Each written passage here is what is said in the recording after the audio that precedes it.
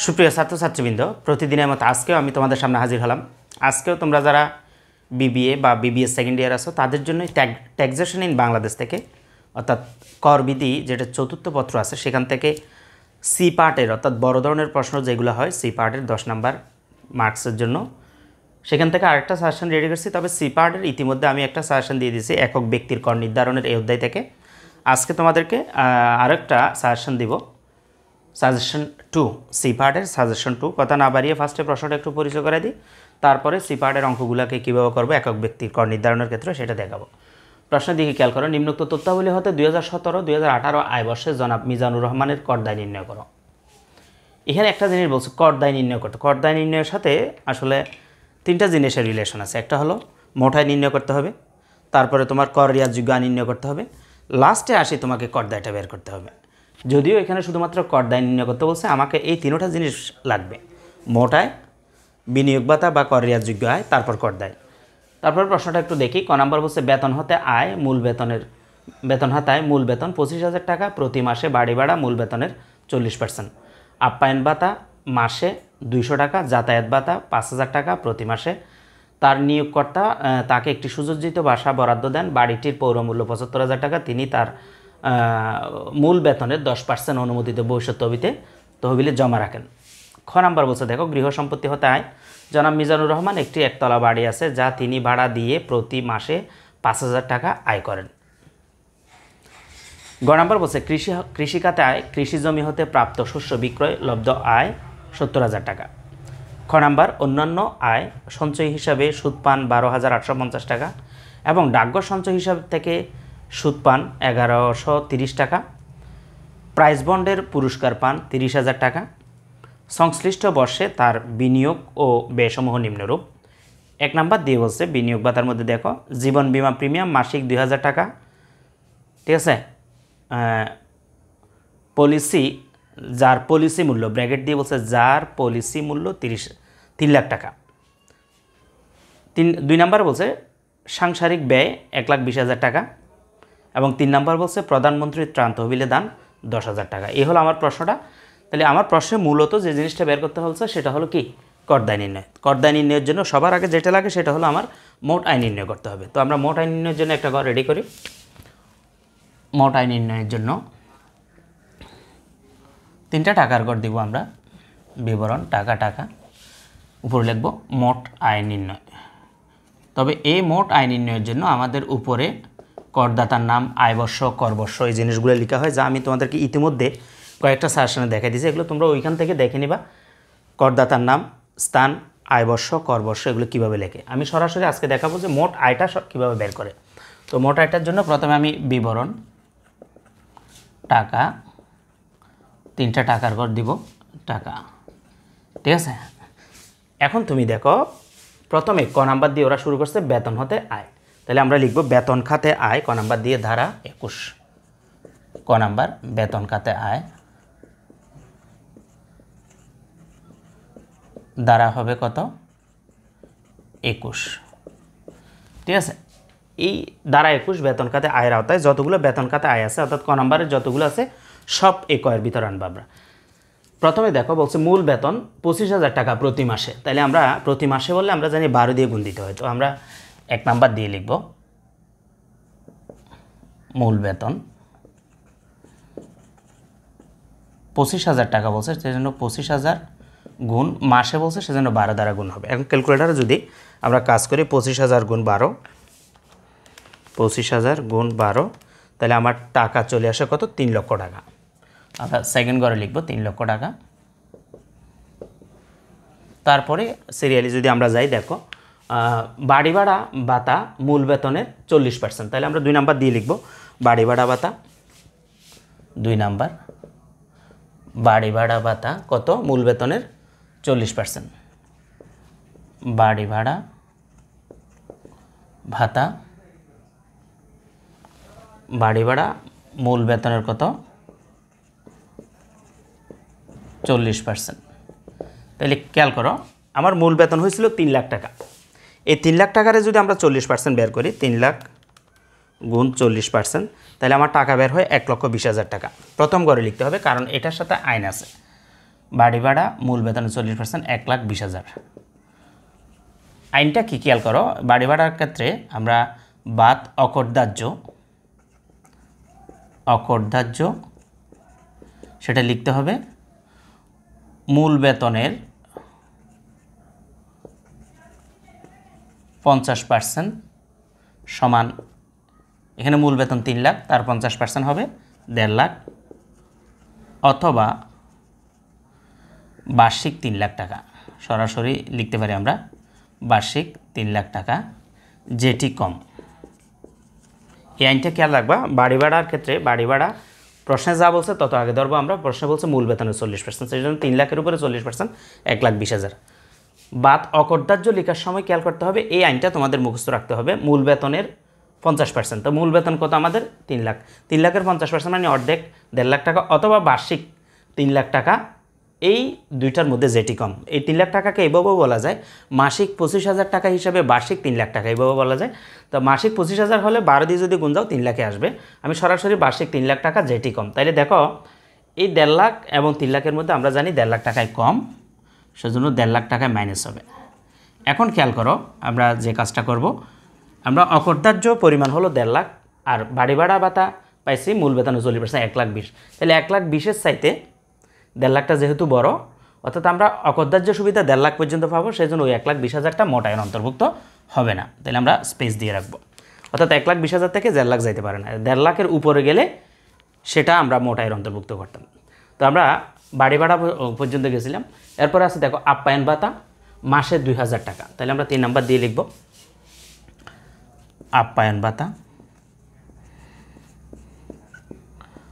আপ্যায়ন ভাতা প্রতি মাসে কত?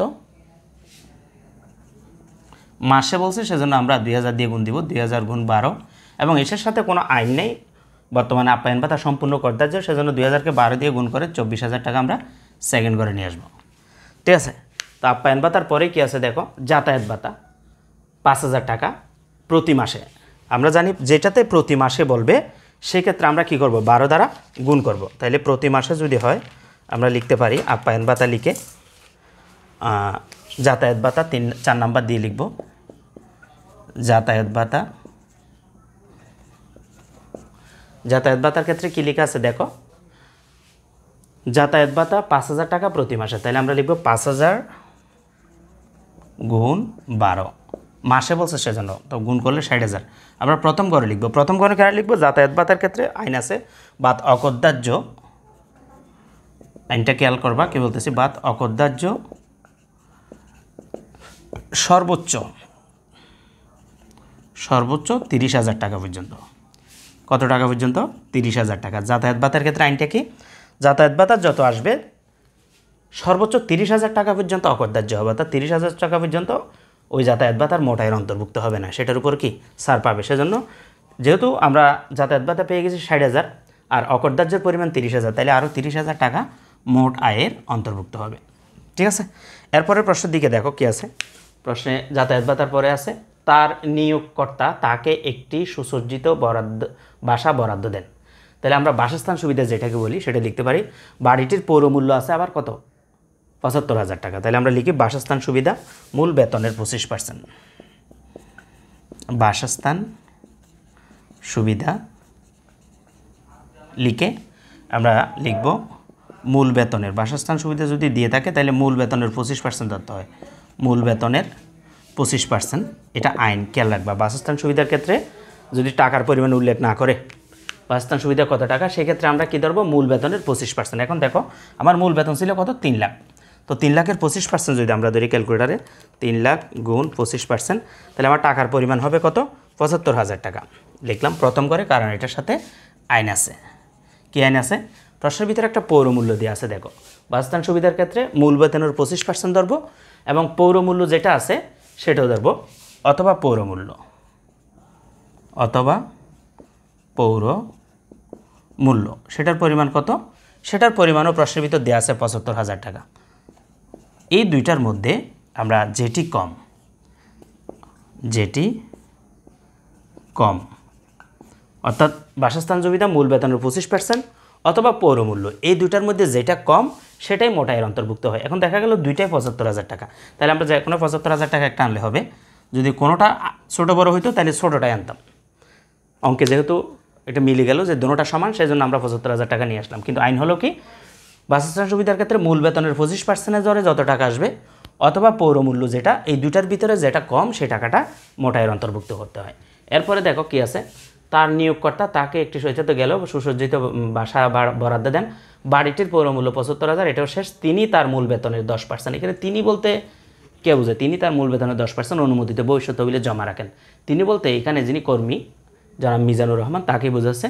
তাহলে আমরা লিখব অনুমোদিত ভবিষ্যৎ তহবিলে নিয়োগকর্তার দান। খেয়াল করো, আমরা মোট আয় নির্ণয় করার সময় অনুমোদিত ভবিষ্যৎ তহবিলের যে 10% কাটতে বলছে, কর্মীর দানটা আসবে না, এখানে আসবে মূলত নিয়োগকর্তার দান। এখানে প্রশ্নের ভিতরে আরেকটা জিনিস খেয়াল করো, তিনি তার মূল বেতনের 10% অনুমোদিত ভবিষ্যৎ তহবিলে জমা রাখেন, এখানে নিয়োগকর্তার কথা বলছে, কিন্তু এখানে কর্মীর কথাটাই বলছে, এখানে নিয়োগকর্তার কথা বলে নাই। যদি মূল বেতনের 10% কর্মী জমা দেন, সাথে সাথে নিয়োগকর্তাকেও 10% জমা দিতে হয়, এটা হলো আইন। তো আমরা মোট আয়ের ক্ষেত্রে কর্মীর দানটা আসবে না, আমাদের নিয়োগকর্তার দানটাই আসবে। তাহলে আমরা লিখার সময় লিখব কি, অনুমোদিত ভবিষ্যৎ তহবিলে নিয়োগকর্তার দান। 6 নাম্বার দিয়ে অনুমোদিত ভবিষ্যৎ তহবিলে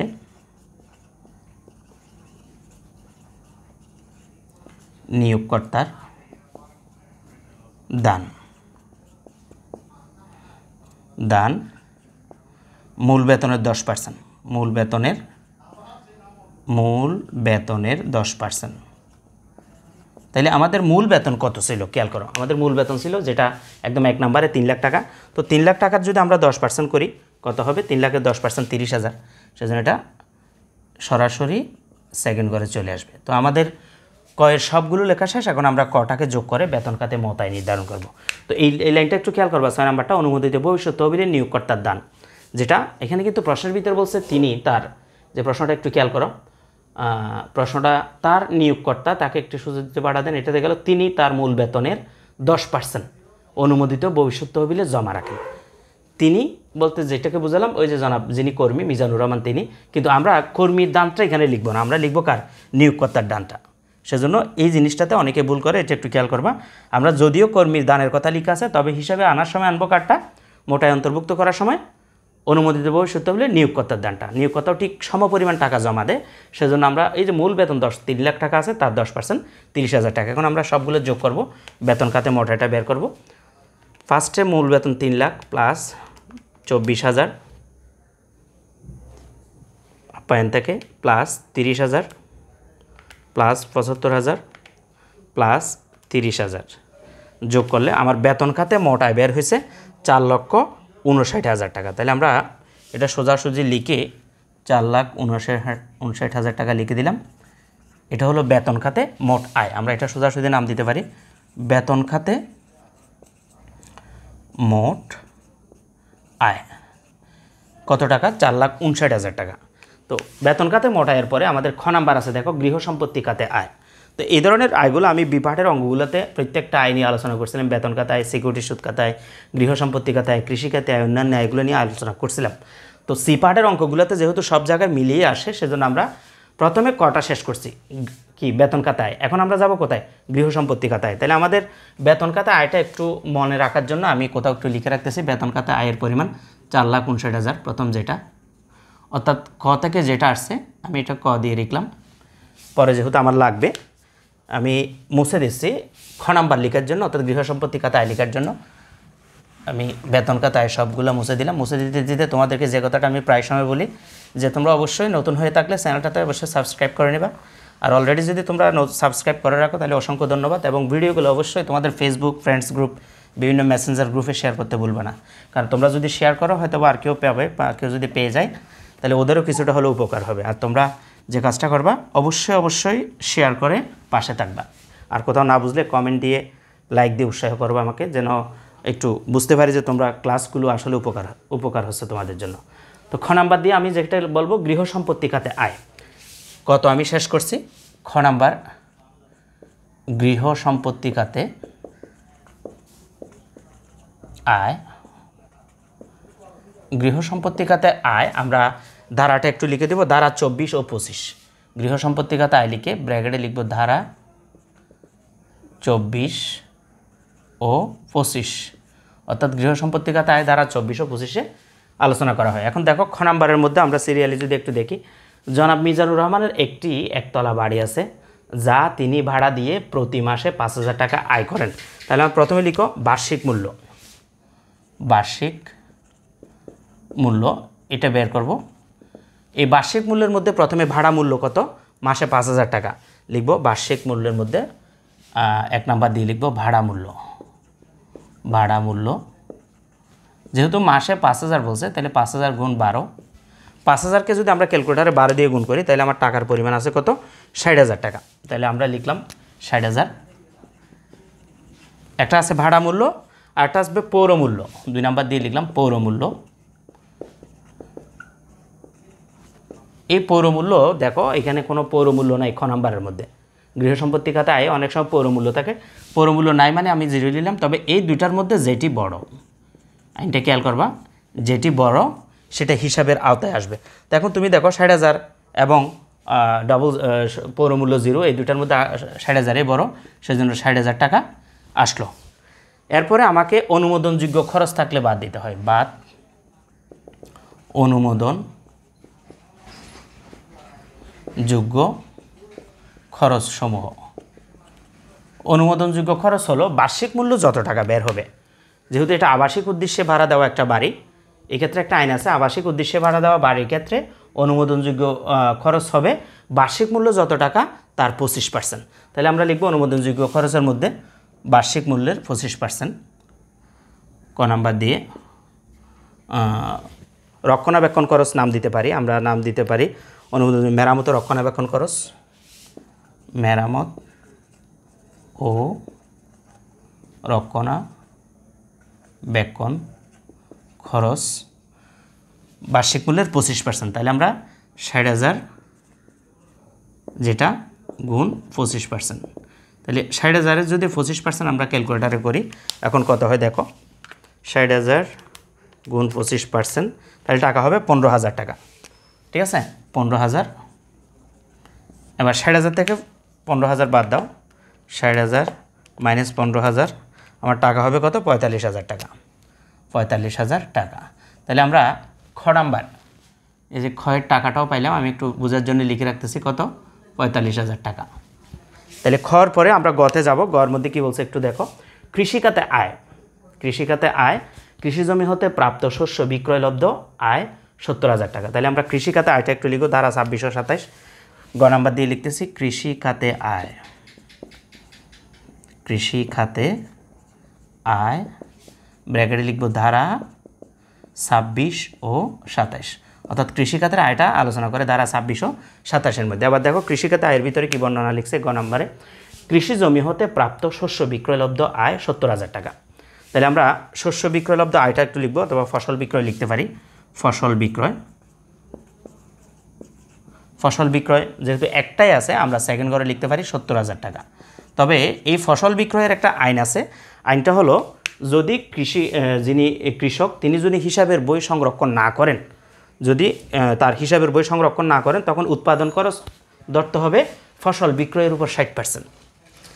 আবার একটু কথাটা খেয়াল করো, কৃষিখাতে আয়ের ক্ষেত্রে যদি কৃষক উনি হিসাবের বই সংরক্ষণ না করেন সেক্ষেত্রে আমাকে উৎপাদন খরচ ধরতে হবে ফসল বিক্রয় করে যত টাকা পাবে সেই টাকার উপরে কি 60%। কৃষক হিসাবের বই সংরক্ষণ করেন না বিবেচনা করে আমরা উৎপাদন খরচ বাদ দিব, তাহলে মাইনাস অথবা বাদ উৎপাদন খরচ,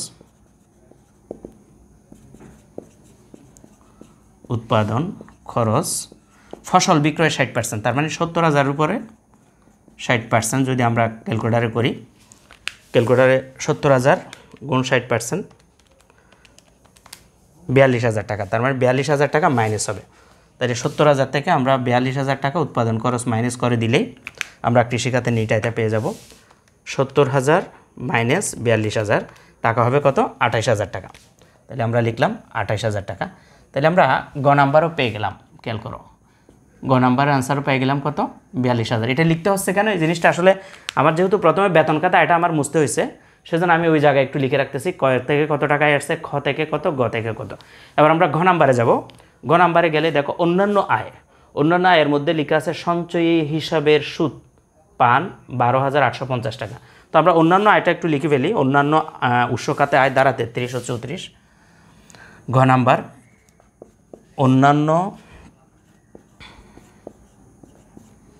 উৎস হতে আয়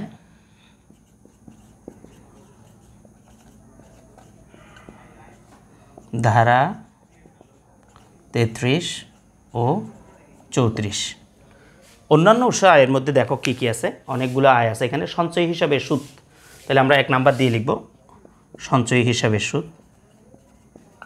সঞ্চয়ী হিসাবের সুদ, এই সঞ্চয়ী হিসাবের সুদ, ব্যাংক জমার সুদ, এগুলোর ক্ষেত্রে মোটাঙ্কিত করতে হয়। মোটাঙ্কিত মানে কি এখন তোমাকে বুঝতে হবে। মোটাঙ্কিত হলো যে আয়ের উপর উৎসস্থলে কর কেটে রাখছে, উৎসস্থলে যেই সুদের উপরে কর কেটে রাখে সেই আয়গুলোকে একমাত্র মোটাঙ্কিত করতে হয়। উৎসস্থলে কর কাটা মানে কি, সরকারে বর্তমানে টিন সার্টিফিকেট হিসাবে যেহেতু ব্যাংক অ্যাকাউন্টগুলো খোলা হয়, সেই হিসাবে সরকার ব্যাংকে যে জমা টাকার উপর সুদ পাবে, সঞ্চয় হিসাবে সুদ, ডাকঘর সঞ্চয়ের সুদ, যে সমস্ত সুদগুলো পাবে সেটার উপরে ইনস্ট্যান্ট তারা 10% কর কেটে রাখে। এটাকে বলা হয় উৎসস্থলে কর কর্তন।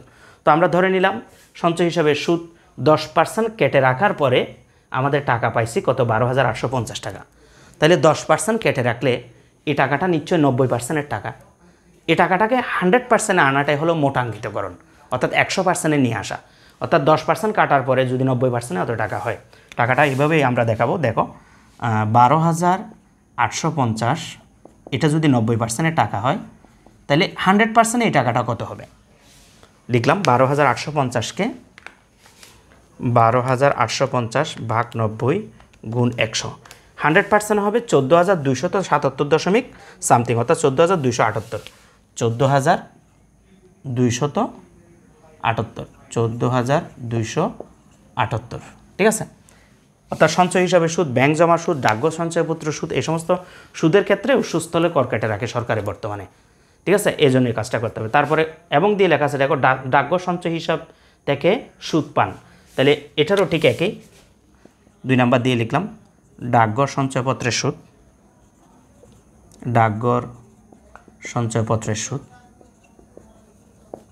ডাকঘর সঞ্চয়পত্রের সুদ কত টাকা, 1130 টাকা। তাহলে এটাকেও যদি আমরা মোটাঙ্কিত করি 1130 ভাগ 90 গুণ 100। মোটাঙ্কিত মানে এটাকে 100 টাকা মানে 100%-এ নিয়ে আসা। 10% কাটার পরে যদি 90 এত হয়, 100-তে কত হবে। তাহলে আমরা এটাকে যদি করি 1130 ভাগ 90 গুণ 100, তাহলে আমার টাকার পরিমাণ হবে 1255.55, অর্থাৎ আমরা লিখতে পারি 1256 টাকা। 1256, ঠিক আছে। এরপরে কি আছে দেখো, এরপরে আছে প্রাইজ বন্ডের পুরস্কার পান 30,000 টাকা। তাহলে আমরা লিখব প্রাইজ বন্ডের পুরস্কার প্রাপ্তি। 3 নাম্বার দিয়ে প্রাইজ বন্ডের